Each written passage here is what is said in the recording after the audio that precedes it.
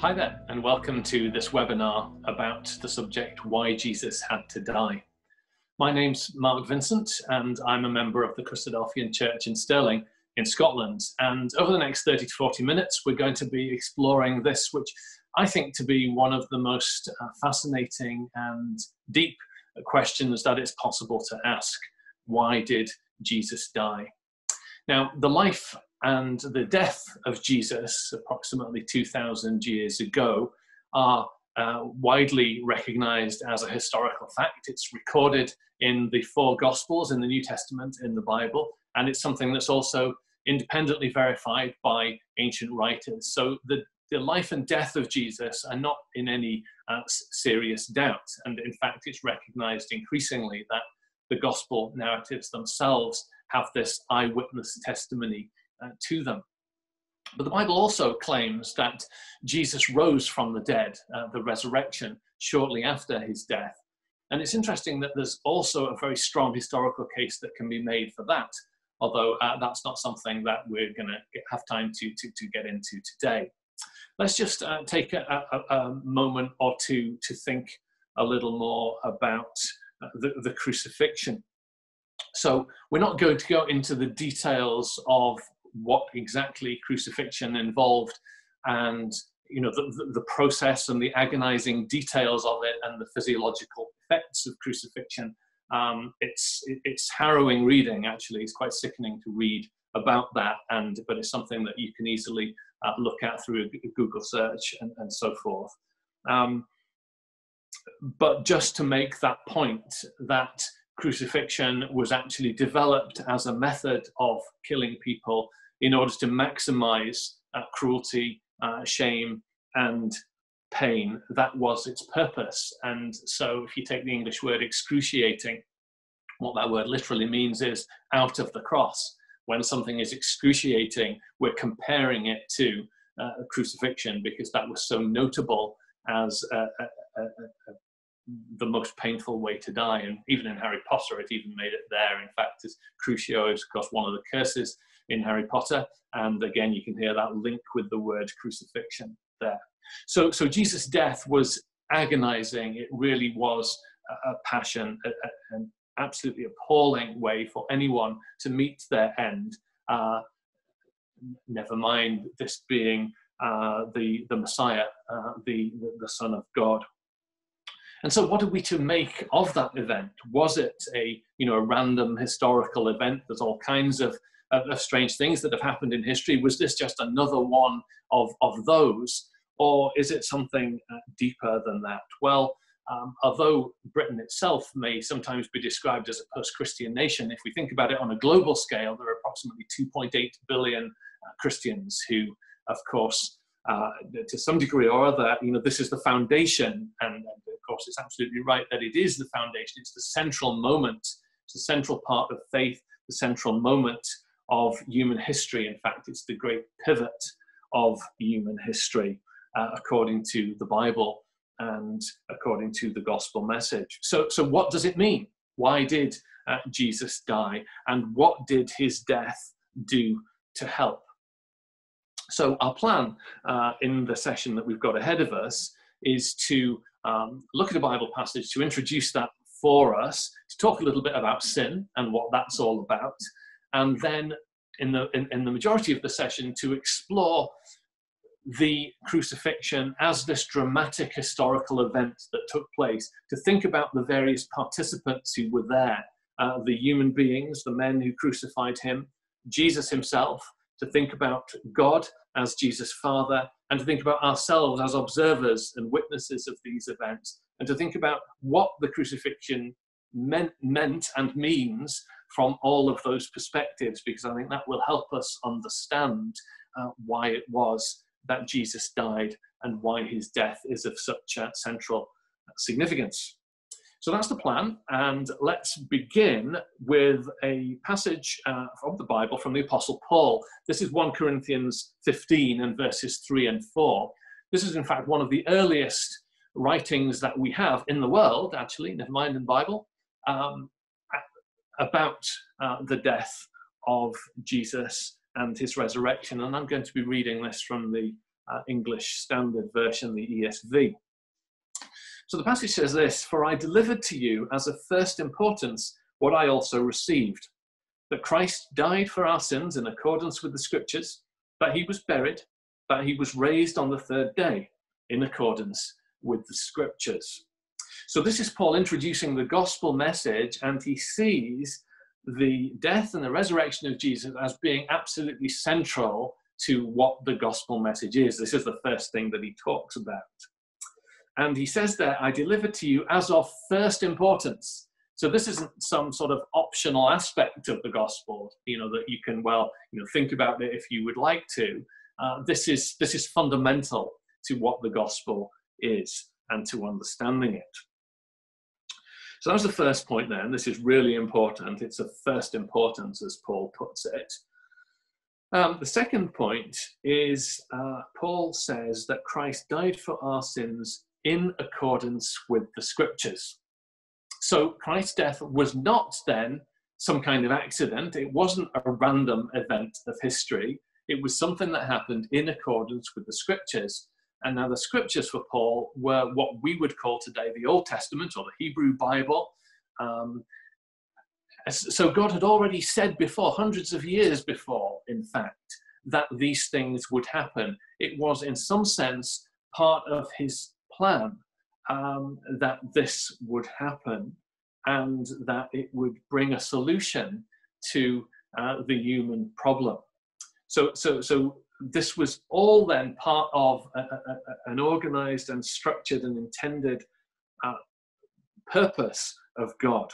So Christ died for our sins in accordance with the Scriptures, and he was buried, and he was raised on the third day in accordance with the Scriptures. So, to make it absolutely clear, so we really don't miss the point, Paul hammers that home twice there, that Jesus died according to the Scriptures, and he was raised according to the Scriptures. This was no accident. The Bible and God always expected that this would happen. But why did it happen? Well, the passage tells us that as well. It says that Christ died for our sins in accordance with the Scriptures. So there's the purpose then. The purpose of it was for our sins, to help us with the problem of our sins. So that then raises another question, doesn't it? And takes us to the second part of our session, where we need to think for a few minutes about what sins are, what sin means, why it's a problem, and why Christ's death was needed to address that problem. Sin is, it's not a common word, is it, in everyday language? What is it about? Well, you can notice that in the middle of it, it's got the letter I, and it is essentially about putting ourselves, putting my interests before what God wants and before what might be in the interests of other people. And it is still, and it will always be, while human beings are around, a matter of central importance. And I want to illustrate that, the relevance of this idea of sin. I want to illustrate the relevance of it, but through three statistics. So the first one is 250 million. That is the number of people who were killed in the 20th century by their own governments. I think that's an astonishing number, and it is devastating. So this includes all those who were killed by their own governments in the atheist states, in the communist regimes like China and Russia, under Stalin and so forth. But it covers a whole mass of countries, in fact, including some Western ones. And so instead of people, these 250 million people, just think how many people that is. If you were to go through the smaller countries of Europe, how many countries you would have to completely wipe out to take out 250 million people. It's an absolutely enormous number. Instead of being able to look to their government for protection and support, their governments killed them. And that number is on top of, it's additional to all the people who died through wars, civil wars and international conflict in the last century. So that, yes, there is a problem. The second statistic is 1 in 3, or 35%. That is the number of women, according to the WHO, who have suffered either physical or sexual abuse at some point during their lifetimes. Again, it's just a horrible statistic, isn't it? And it tells us something. You know, human beings are capable of wonderful things: artistic creativity, intellectual pursuits, all kinds of stuff, acts of amazing self-sacrifice and generosity, all of that good stuff. And yet there is this other thing going on in human beings, within human nature, that allows things like this to be. And our third statistic is another one, and this is the number 1 billion. That's the number of children between the ages of 2 and 17, again, according to the WHO, the World Health Organization, who have suffered physical, sexual, or emotional violence or neglect in just the past year. 1 billion children. So, you know, anyone who claims there's not a problem here is just deluding themselves. There is a massive problem with human nature. And what we need to understand is, why are we like this? How come that we can do this to ourselves, to each other? How come power can be so dangerous and it can be wielded at the expense of other people and to cause such harm? And it's important, you know, not to think about this as just being a problem out there. You know, this is something that some other group of people have done. You know, that the environmental crisis that we're in, you know, well, that was caused by, you know, institutional evil or big business or corporate greed or corruption, or, you know, we think about miscarriage of justice that happens in the various justice systems around the world, and so forth. Or that we think, you know, there are those bad people who do that. So, you know, there are rapists and it's sort of other people, but that we actually make the connection that there is something within all of us. So, you know, there may be things that, and you know, there are all kinds of things that we as individuals have not done, but that doesn't mean that, you know, we're perfect or that everything's great with us. Because I think when we look inside ourselves, we can recognize that there is within each of us the latent potential, and it actually comes out much more often than we would like, to be greedy, to be selfish, to put our interests before other people. And it's like it's like there's a template, there's a target of what we would like to be, what we would hope to be, our better self, of what we're aiming for. And yet somehow we disappoint ourselves and we disappoint other people. And there are moments where we are cruel to other people, where we get satisfaction from their failure, when we push them out of the way to get what it is that we want. And these things just well up within us, and we are less than we know we should be and that we ought to be. So this isn't just a problem that we can point the finger at other people or other systems and say, but I'm okay. This is something that affects us all. It's a fundamental fact about human nature, and it's something that needs to be addressed. So how can it be addressed? How can we be saved from this? And the answer to that then, according to Paul, this is the passage we looked at in Corinthians, is that we can be saved from this through the death of Jesus. But how and why? How does the death of Jesus help us? Let's move on then now to consider that, to think about the crucifixion of Jesus, his death upon the cross, and what that means from the perspective of the various people who are involved. And we want to see those events as being, in a way, a message from God, that God is telling us something by this thing that happened. And we'll just quickly look at another passage from the Bible at this point. This is Romans chapter 3, again, the Apostle Paul, and verses 19 to 26. Now, I'm not going to read this passage out, and it's quite a complicated passage, and you might want to look at it in your own time. But I just want to pull three phrases out from it that make this point. And then the first one, Paul says this: now the righteousness of God has been made manifest. So God has shown or or made manifest, made clear his righteousness somehow through the events of the crucifixion. Now, how? That's what we're going to think about. And righteousness, I know that's another word, a bit like the word sin. That's not a very common word nowadays, but you can really think of it sort of as the opposite of sin. Righteousness is about doing what is right, about what God has said, going the right way rather than our own selfish way. And in some way then, the crucifixion will show us what the right way is. The second phrase from Romans 3 is that God has put forward Jesus on the cross for us to behold. And the word that he uses there when he says God has put him forward, Paul was originally writing in Greek, and the word is the word placarded. You know, a placard, like a big billboard that you might drive past in your car that says, you know, buy this toothpaste or whatever it might be. The reason why you have billboards is, of course, so that people see them and take notice of what it is that you're advertising. And so in the cross, God is proclaiming something. He is putting something, like holding Christ up on a billboard for us to look at and for us to consider. And the third phrase in Romans 3, this was to show or to declare God's righteousness. So we'll want to ask ourselves, what is the message that God is communicating to us in the events of Jesus' death?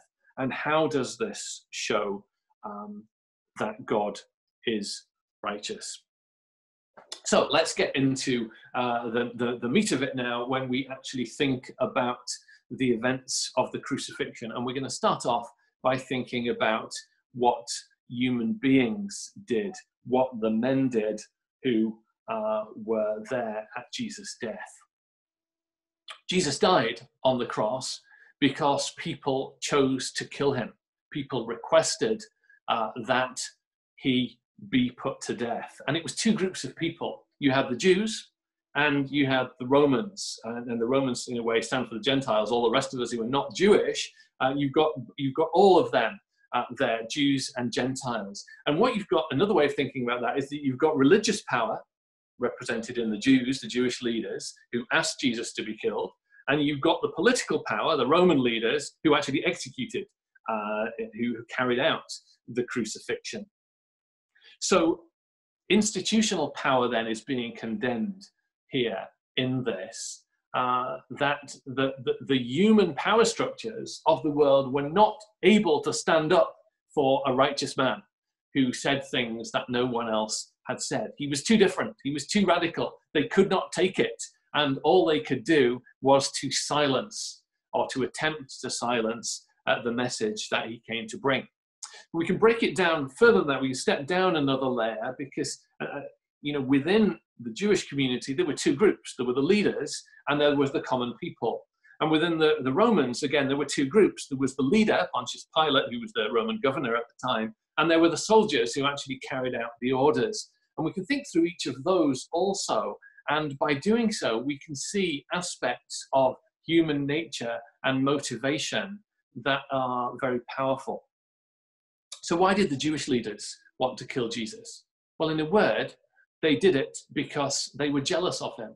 Up to this point, they had been the top dog. They had been the ones who were respected, the ones who people turned to for advice and for guidance. And now Jesus had come along and he was better than they were, and they recognized it. His personal life and example were better. His words and his message was more powerful. He was more right in what he said. And they just couldn't take that. They just resented it. And it just boiled up and built up inside of them until at last it led them to demand his crucifixion. So this is power corrupted, isn't it?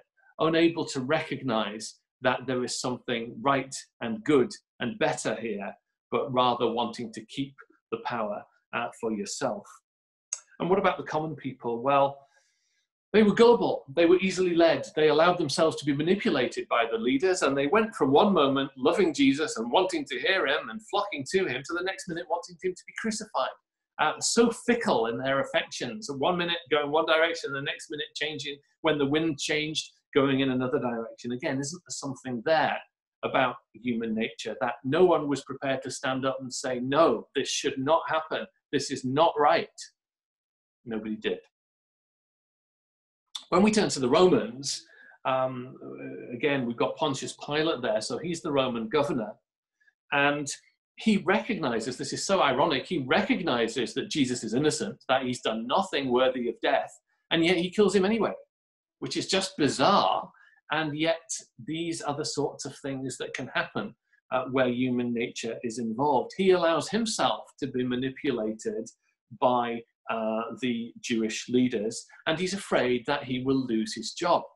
I remember a meeting that I had, a group meeting a few months back with the chap who used to be Theresa May's former chief of staff when she was prime minister, and he said one of the things that you learn very quickly is that when someone becomes prime minister, anyone becomes prime minister, they don't want to give up being prime minister. And again, something about human nature there, we want to hold on to whatever power it is that we may have.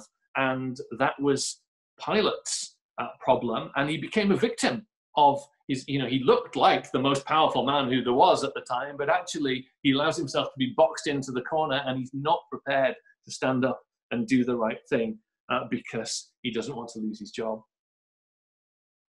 And then there are the Roman soldiers. What about them? Well, at one level, they can excuse themselves, can't they? They can say, well, I'm just following orders, I'm just doing my job.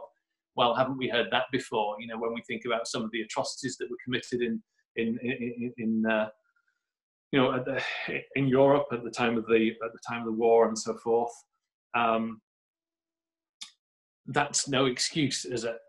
Well, it's an excuse, but is it good enough? Is it good enough to say I was just following orders when we know that the orders are to do something which is fundamentally wrong? And there's something else there in them as well. There's about the gang spirit, about what it is in human nature, this sort of animalistic thing that gets satisfaction in being cruel to other people and enjoying their humiliation at some level. And there's a phrase in Shakespeare where Prospero, I think it is, says, "And yet I find it in my heart to beat him." And so there's this guy, this victim, this character, and he recognizes in himself there is just this impulse to be cruel, to stick the boot in, and to get satisfaction at some level from wielding this power and humiliating another person. What is there? What is that within us that makes us behave like that?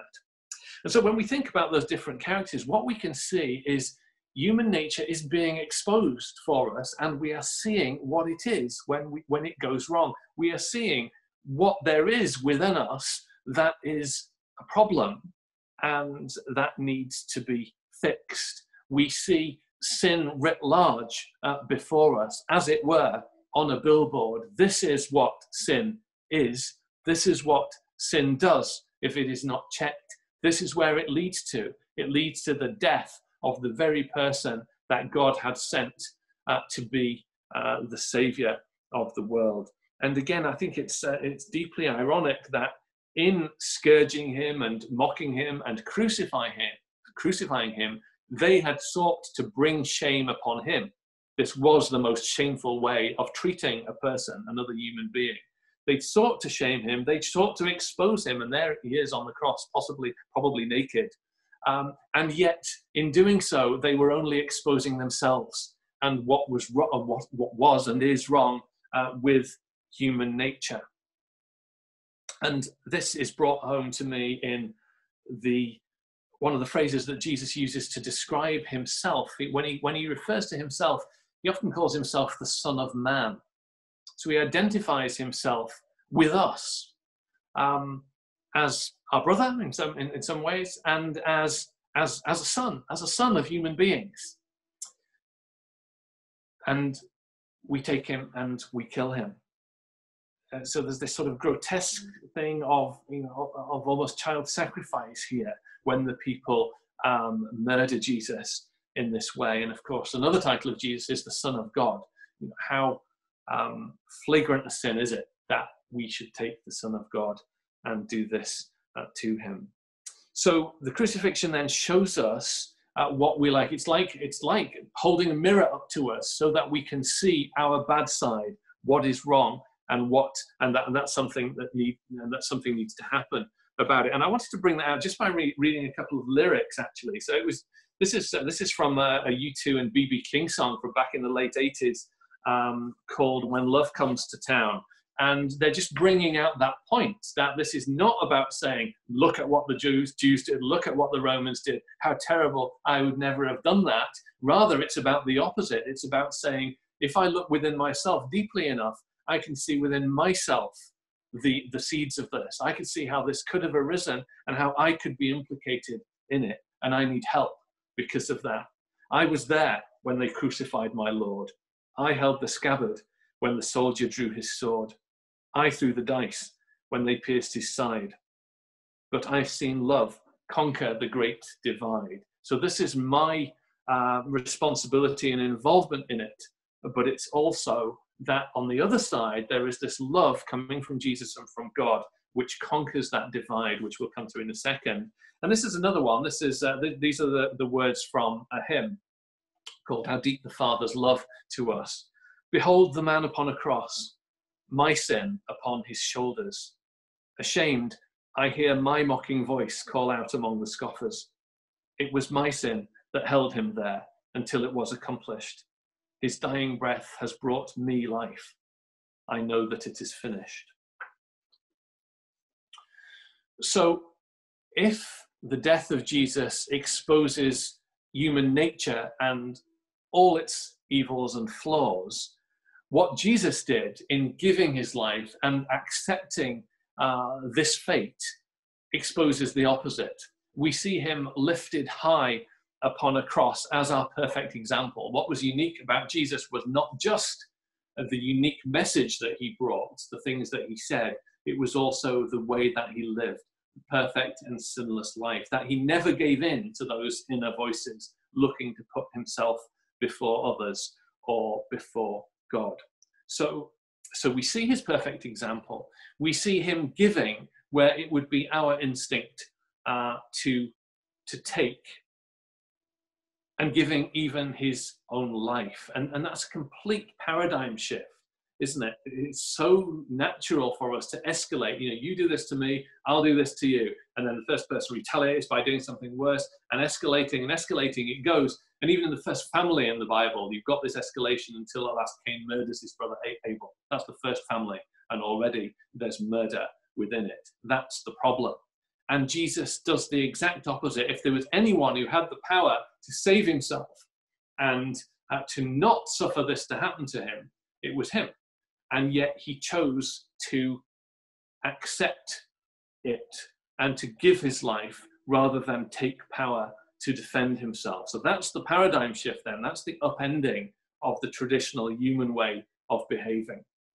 So you've got this aspect of surrender then in what Jesus does, of surrendering to what they did to him, yes, of, you know, the normal thing being fight or flight, and him choosing to do neither of those things, but instead to surrender to God and to trust in God to save him. And in fact, Jesus' last words from the cross, some of his very last words were to say, Father, into thy hands I commit my spirit.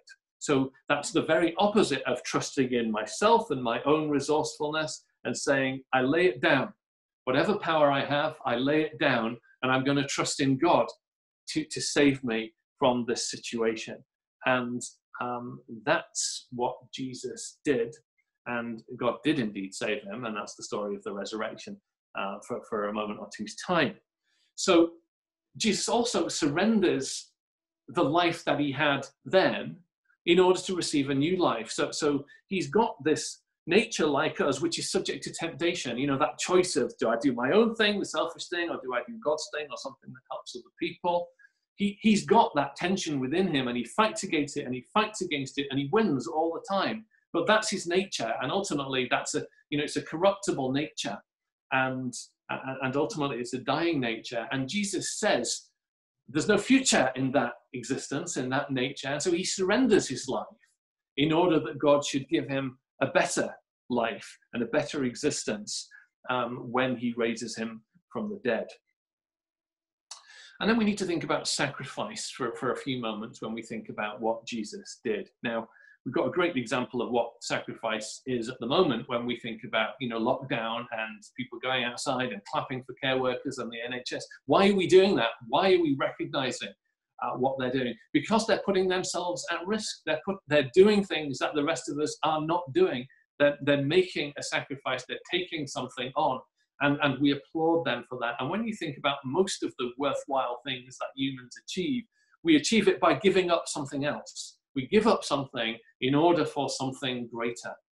And Jesus, of course, makes the ultimate sacrifice by giving up his own life, and he receives a better life from God, as we've just said. But also the result of Jesus surrendering his life, of laying down his life, is so that we could be saved from our sins. The Bible uses a number of pictures to describe that, but one of them is like paying a ransom or paying a debt. It's like, because of our sinfulness, we all deserve to die. That's a price that has to be paid. And Jesus gives up his life and pays with his own blood as our representative, so that our sins can be forgiven. He takes our sins. It's like he shoulders the burdens of our sins. He takes our sins on himself, which he can do because he doesn't have any sins of his own. He takes our sins on himself, and then he puts them to death. He crucifies them, literally, and they're gone, they're killed, they're dead, they're never coming back.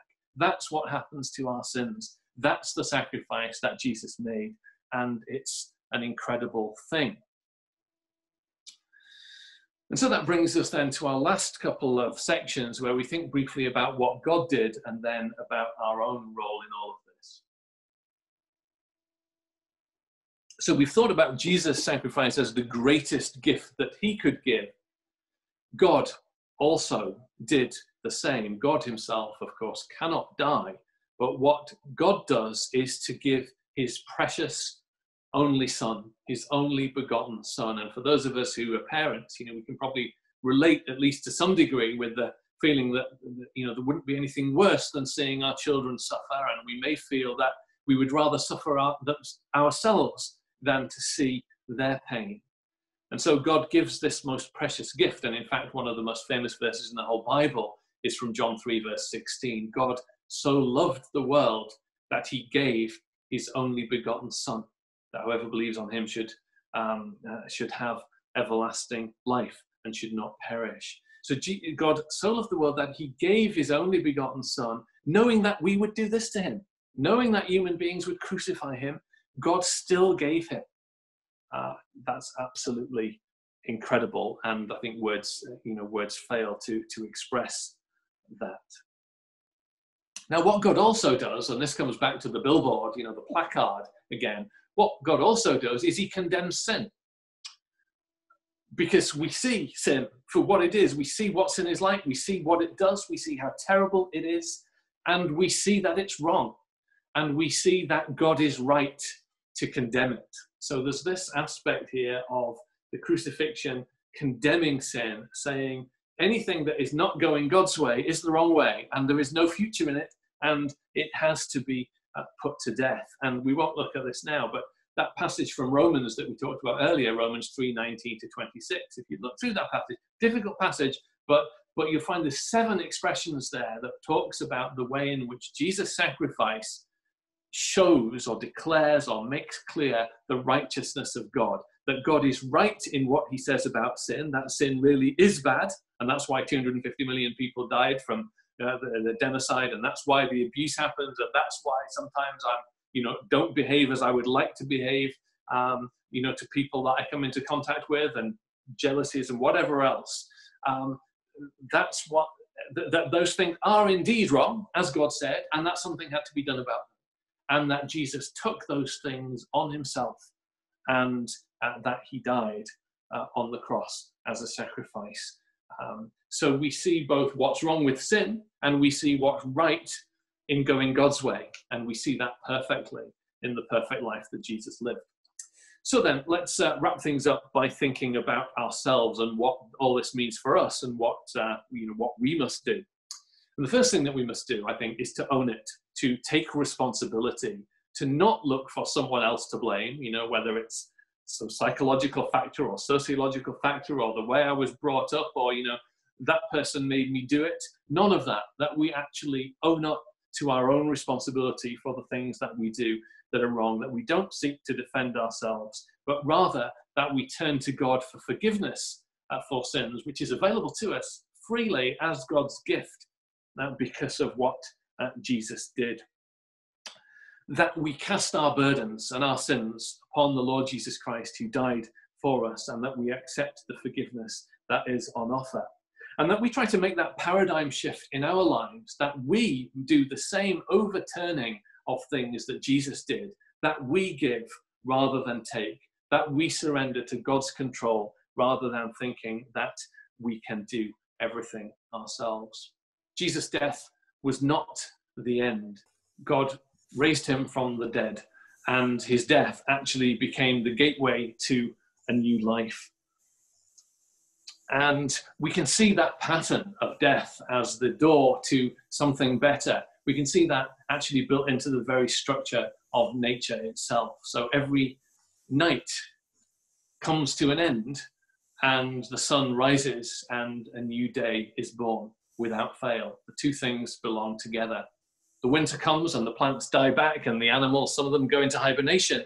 But with the spring, it's like the world comes to life again. It is like a resurrection out of death, and life begins, and the flowers bud and bloom, and so forth. So this very pattern is built into nature. And in Jesus' death, Paul made that point in Corinthians, in the passage that we began. Jesus died, but he rose again. They both happened according to the scriptures. And so in Jesus' resurrection lies our hope. Hope for a life now, a life, a new life in Christ, but hope for an even better life to come when the Lord Jesus Christ returns.